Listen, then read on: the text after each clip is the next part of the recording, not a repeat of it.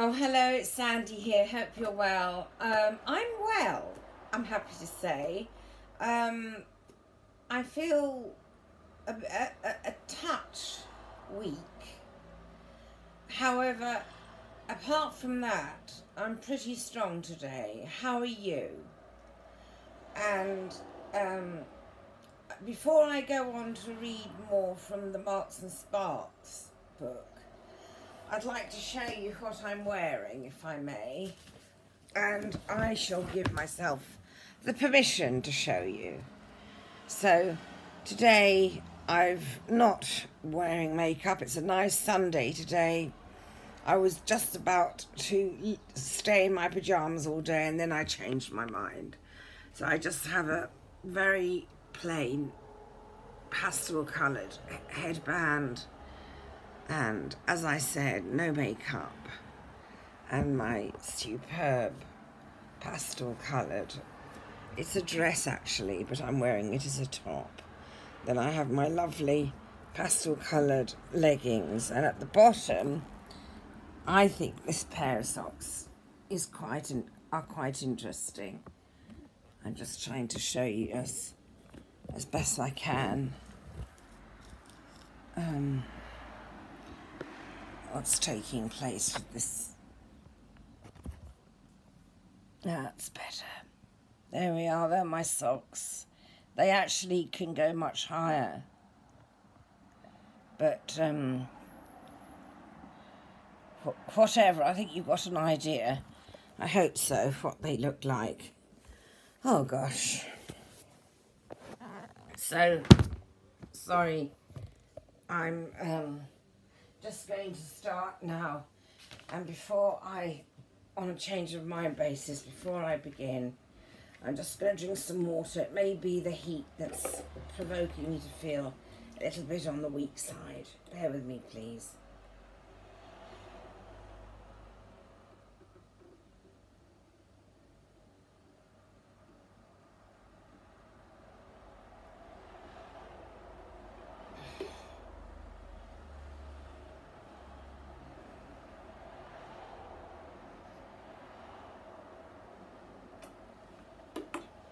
Oh yes, I do feel somewhat better.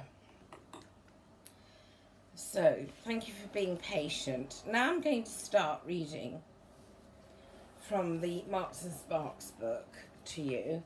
And before I do so, please look at the picture that is on the other side of what I'm going to read you. There we are, Marks and Spencer's. Isn't that just superb picture? I think so.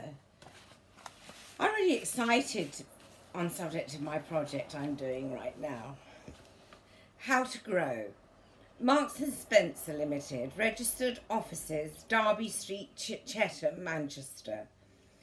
In the first post-war year, 1919, M&S turnover was £550,000. Near 20 years later, I'll start again on that one.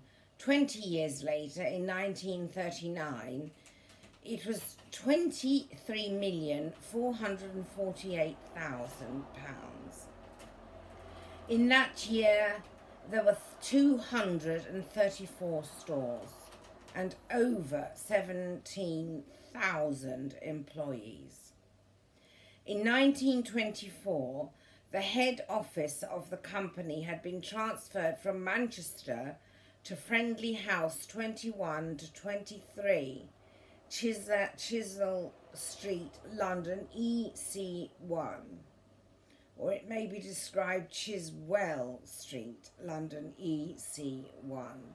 Spelling for Chisel or Chiswell, C in a capital, HISWELL.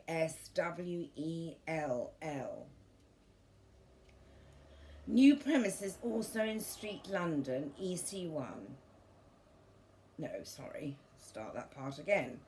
New premises also in Chisel Street, or Chiswell Street, were acquired and rebuilt at Michael House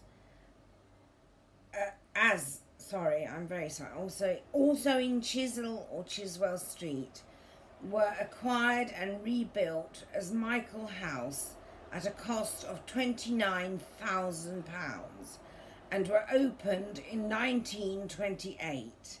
And in 1931, Michael House moved to 72 to 82 Baker Street. M&S was now a nationwide organisation with branches in London, the rest of England, Scotland and Wales. And when war broke out in 1939, plans were ready for the construction of a new central office building.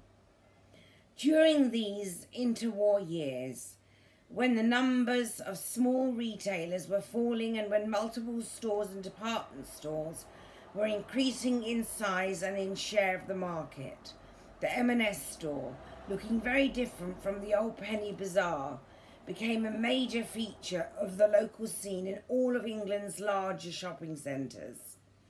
It was sometimes next to and often opposite Woolworths, and its main neighbours, it usually had multiple shop branches, many of them newly established companies with very mixed fortunes. One thing that Woolworths and M&S had in common, and they were both successes, was that they positively welcomed people going inside, and if they did not buy, even if they did not buy. Now that's a good one, because most of the time when I go shopping, if I'm not interested in what I'm in the shop and I'm not interested in anything, I notice I start to be not spoken to, so to speak. So that's good. You see, I like Marks and Sparks because I think the staff are trained correctly, in my opinion. So I've lost my place now. Even if they did not buy. The moment you go into an English shop, Frank Woolworth had written after his first visit to Europe in 1900, you are expected to buy. It's what I just said. And to have made your choice from the window. They give you an icy stare if you follow the American custom of just going to look around. Absolutely so correct. There were no icy stares in either Woolworths or M&S, and although the two stores were to follow quite different patterns of development, they were alike, too, in their desire to make their premises tempting.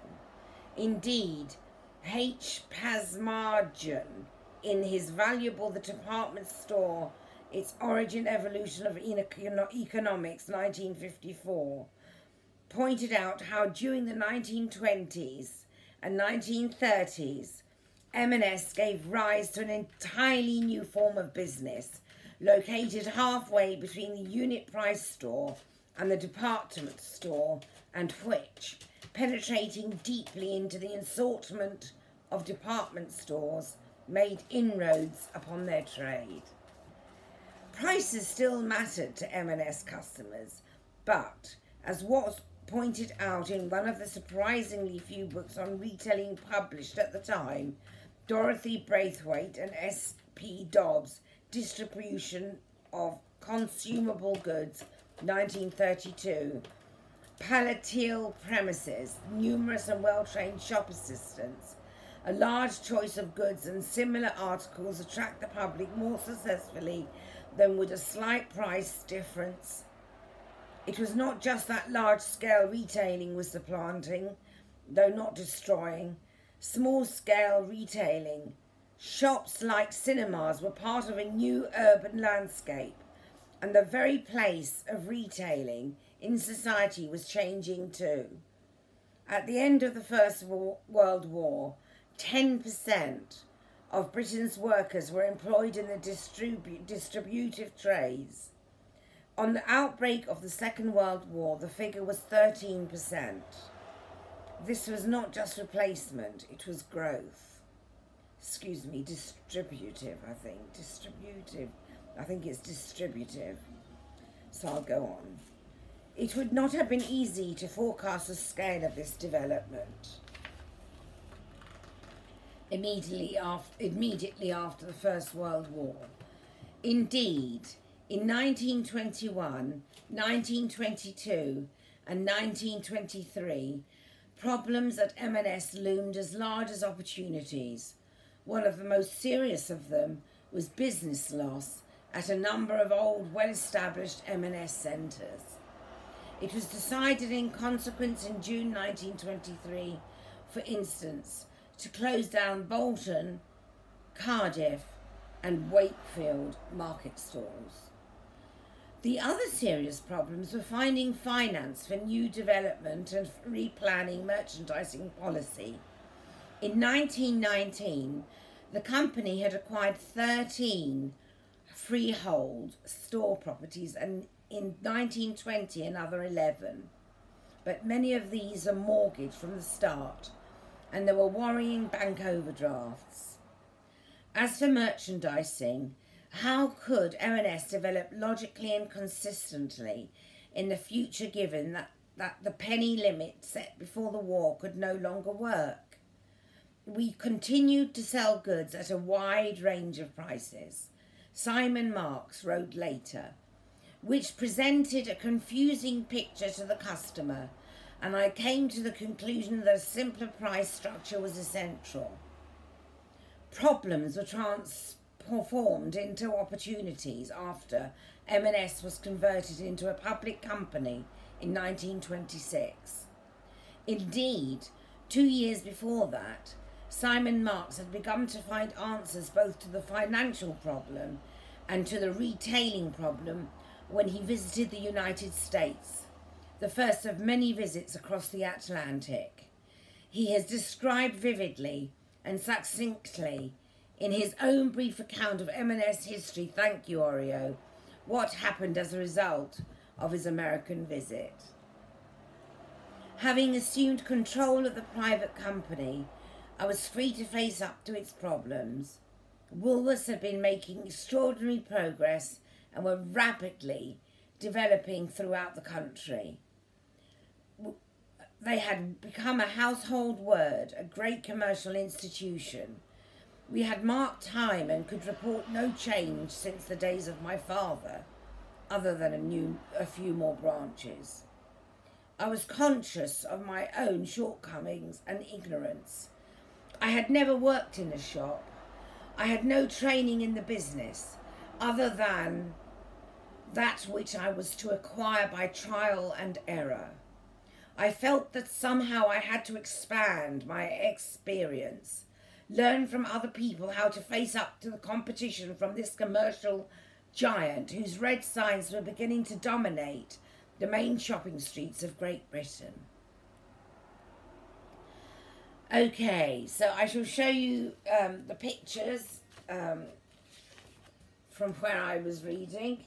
There's the first page, and I read a little bit from this page as well. So I'll show you the picture if I may.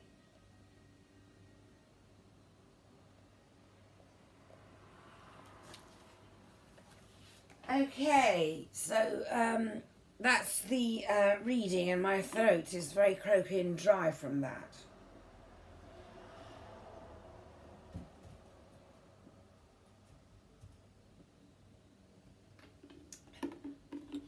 Thank you for your patience again.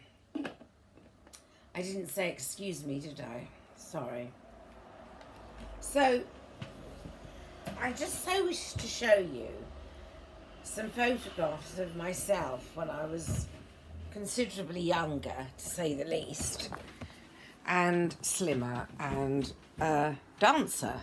So, here's one picture of me dancing in my garden in Stanmore, when I lived in Stanmore with my parents, I think. That's a picture of me maybe about 5 years ago, perhaps. And this one is of me when I was younger. I'm doing it in the incorrect order, however, never mind. Yes, I was doing gymnastics, obviously, in that picture. Oh, well, it's obvious to me anyway. And I was even slimmer then when I was about maybe 12, 13, 14, something to that effect, I think. And very nice and slender. I'm jealous of what I used to look like. And then there's the last picture, which I may have shown you before, I'm not sure, but that's of me, and that's of me